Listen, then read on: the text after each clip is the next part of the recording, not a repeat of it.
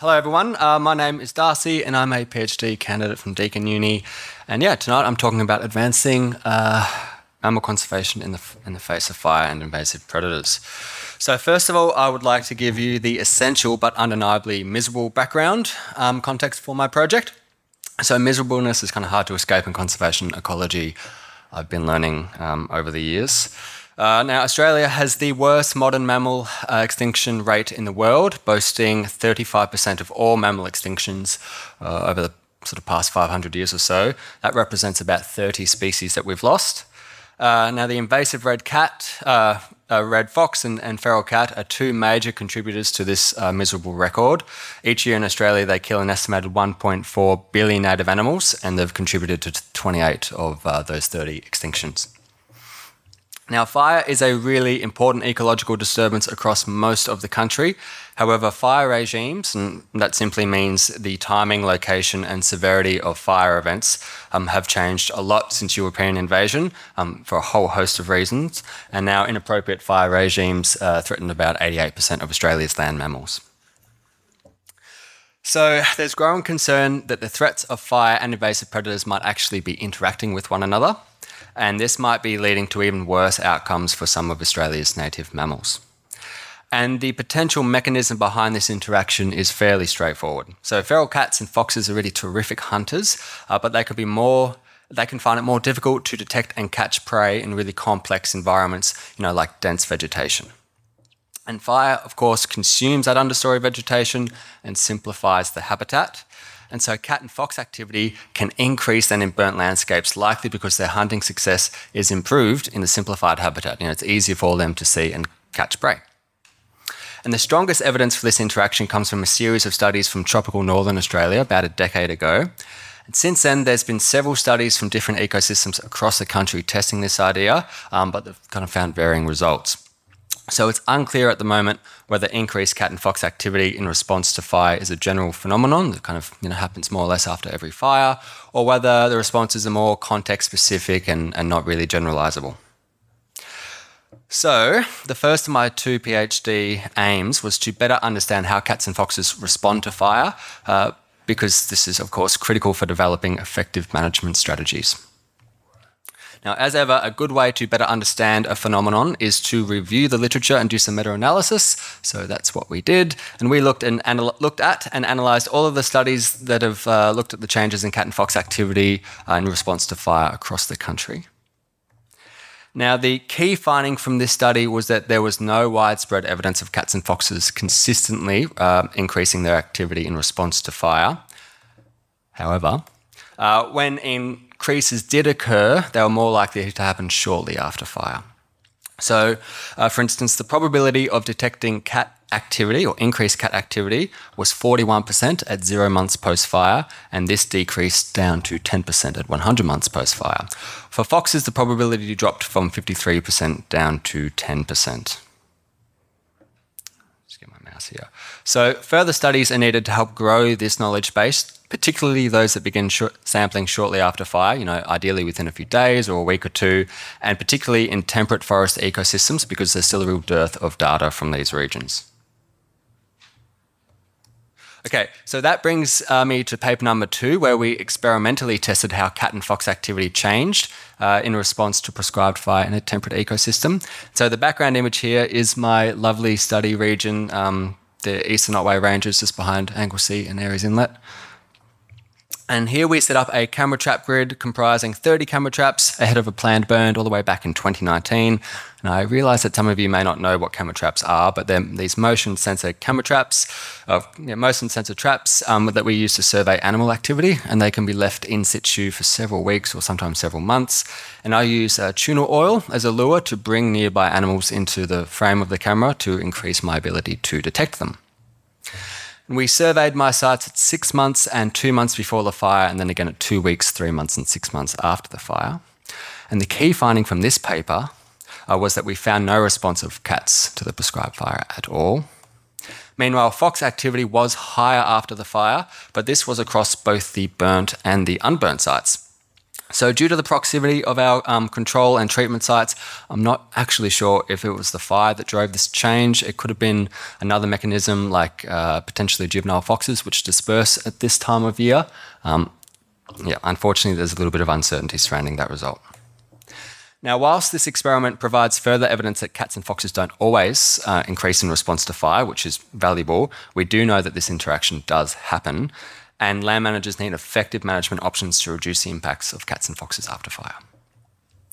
And the most common approach that land managers use is lethal control, like trapping and poison baiting, but there are a whole host of restrictions around when and where this can be done, especially in Victoria. And successful outcomes can be difficult to achieve in open environments where there's continual migration of animals into the area that you're trying to manage. So one potential option that's been gaining quite a lot of interest in recent years is to deploy artificial refuges for ground-dwelling animals immediately after a fire. And so the idea here is that they could provide shelter from predators and improve the persistence of small animals until the vegetation regrows. Now, everyone's probably familiar with the concept of nest boxes for bats and birds and possums. This is a broadly similar concept, except it's for ground-dwelling animals. So the second aim of my PhD was to test the efficacy of an artificial refuge design for improving mammal persistence after fire. To address this, we initially conducted 2 reviews on artificial refuges and looked at why and how they've been used all around the world to learn more about their effectiveness and their shortcomings. And the key takeaway from this research was that only 39% of artificial refuge studies used experimental controls and less than 10 used a BACI design or before-after control impact design. So as a consequence, very few studies can actually confidently determine the overall effect that they're having on their target species and populations. And so this is really important because the use of artificial refuges is a strategy that really readily garners a lot of positive media attention because it's sort of a direct and tangible action that you can take in time of a crisis, and then it can also really engage the community as well. But in many instances, it's still unclear whether artificial refuges are actually effective or they're just a well-intentioned but sort of ultimately ineffective action that kind of wastes a lot of time and money.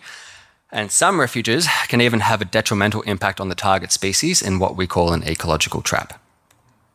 So I wanted to learn from the findings of these reviews and make sure that I gained really robust insights into the efficacy of my artificial refuge to sort of best inform land managers. So to do this, I undertook 3 experiments. The first 2 looked at the behavioural responses of native fauna in terms of activity patterns to the refuges after fire. Now, the background image I used for these slides is a photo of one of my refuges. They were 50 metres long, are made from chicken wire and covered in shade cloth, and I built 5 of them at each one of my sites, and they kind of were parallel with each other, about 10 or 15 metres apart. And there were no larger openings in these refuges, so only animals that could fit through the 5-centimetre gaps in the wire could enter, and they could enter and exit from any point, so their behaviour, in theory, didn't become predictable to predators. And to put it mildly, they were absolutely hell to install, but I had a really great team of volunteers helping me out. And so we did a control impact study in the Otway Ranges as well as on Kangaroo Island and in the Simpson Desert. And we built a total of 76 of these bad boys across these 3 sites, which is over 3.5 kilometres of chicken wire. And we found that activity was much higher inside the refuges for a breadth of species, particularly the painted button quail, like this cute little family having a stomp inside one. But also for superb fairy wrens, scrub wrens and heath wrens, and the small skinks. In contrast, small mammals showed mixed responses, with about 2/3 of small mammal species showing no response compared to the controls. However, the Kangaroo Island dunnart and the bush rat both had positive responses, and that was really great because the refuges were built on Kangaroo Island specifically for the dunnart, which is a critically endangered animal that had most of its range obliterated in the fires. So that was a really good outcome. Now, animals also spent more time per visit inside the refuges. So small mammals spent up to an average of 43 seconds in the refuges compared to 8 seconds at the control sites. For birds, this is 20 seconds compared to 13 seconds. And small skinks doubled their time inside the refuges, 2 seconds to 1 second. Now, so taken together, these results suggest that the refuges are reducing the perceived risk of predation for small fauna, which is really great. But to understand if these trends in activity based data actually translate to improved population persistence, we need studies that test population metrics like survival or abundance or what have you. And so that's what I did in my final study, where I conducted another experiment using prescribed fire, again in the Otway Ranges. And this little guy here is an agile antechinus, some of you may be familiar with. In my opinion, I think these are the best small mammals in the Victoria, and if anyone wants to argue about that, bring it on. So I had 3 treatments, sites which remained unburnt throughout, burnt sites without artificial refuges, and then burnt sites with artificial refuges. And I surveyed small mammals across these sites over 12 months, twice before the fire and again 3 times after the fire. And we wanted to know how the refuges influence the abundance of 2 of the most common species at my sites, bush rats and the agile antechinus, as well as overall small mammal species diversity. What did I find? Well, unfortunately, no effect of the artificial refuges, alas. So despite my previous experiments, which show small mammals will spend more time per visit inside the refuges, and some species like the bush rat, really favoured them, these findings are suggesting that the refuges don't actually improve the population persistence, which is kind of the key metric. And so at this point, I don't believe that we should sort of scale up the application of this management technique. However, large-scale field experiments like this are inherently context-dependent and exceedingly difficult to control. That's kind of the beauty and the curse of ecology. And this is because there's a whole host of variables like fire size and fire severity, prey abundance and activity, prey population dynamics, and other variables will no doubt vary between my study and, say, another study that's undertaken in the forests of New South Wales in a completely different forest type, for example. So I'm still encouraging researchers to undertake further experiments with artificial refuges after fire, including with alternative refuge designs and following severe fire when there's less vegetation remaining in the system.